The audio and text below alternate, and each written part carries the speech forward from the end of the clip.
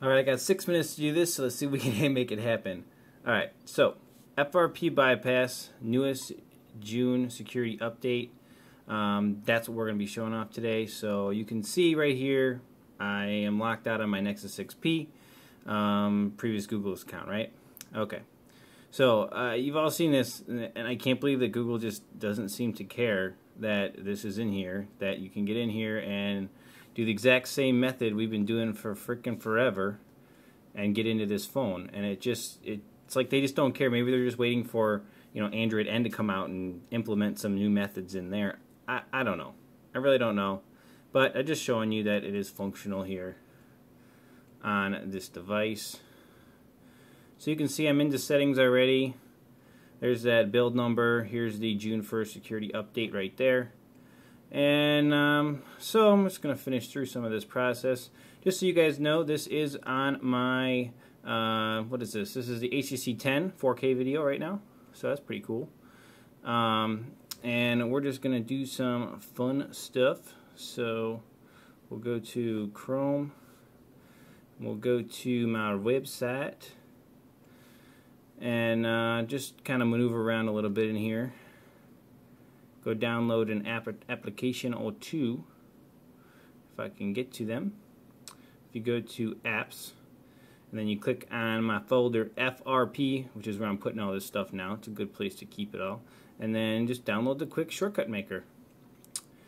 And go ahead and make sure it's installed. Now, you can't install it from here, but if we go back just a couple windows, I think you're going to be able to see what we're going to do. It's pretty simple to install it.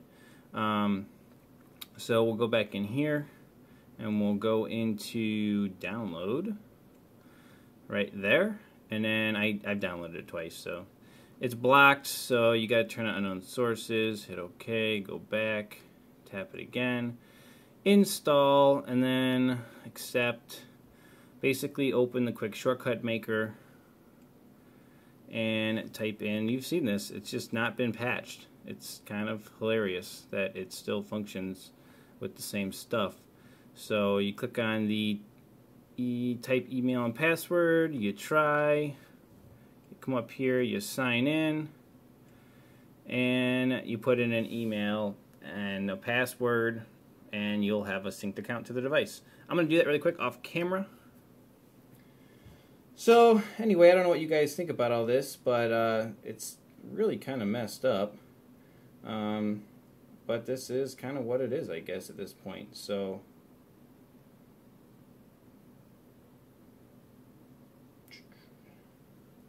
alright, so I'm syncing my account, and then you saw right there it kind of wiped out. So from here we really just go back, and we can actually just reboot the device. We can power it off, and then what will happen is we'll boot back up, and once we boot back up,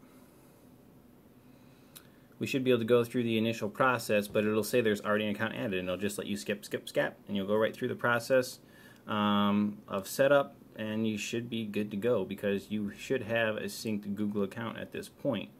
Yeah, simple, right? So anyway, I don't know, like I said, I kind of wonder if Google just gave up for Marshmallow, and they're like, we'll just fix FRP on Android N, or maybe they'll do the thing they should have done all along, which is, I'm going to cover things up so you guys don't see my email, if I can. It's connecting, I'm trying to avoid that. But I really think what they need to do, it says there's an account added is what it's saying, so I'm just going to say next.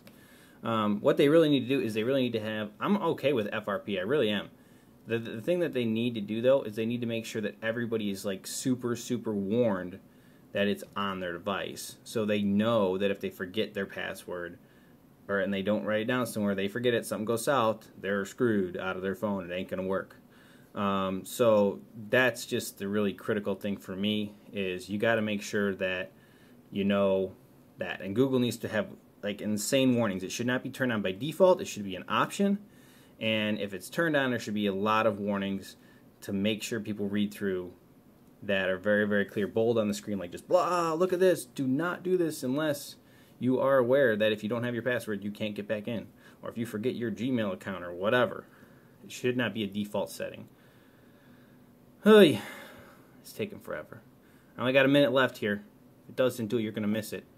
This thing only does 6 minutes of 4K video on here on this device. But it should just run through the setup just like normal right now. It just might take a bit. Come on. Anyway, I don't know about you guys, but FRP is very fun to hack and bypass, and just wanted to show you that you can do it this easily here on June 1st update on the Nexus 6P. I'm sure you can do it on other devices, and actually on Android and Developer Preview 4 I just did it on my Nexus 6, and that one was really fun. So come on. Sometimes I feel like I need to go back and then go back and let's try it. I don't know. It's taking forever. Alright, toodaloo. It works.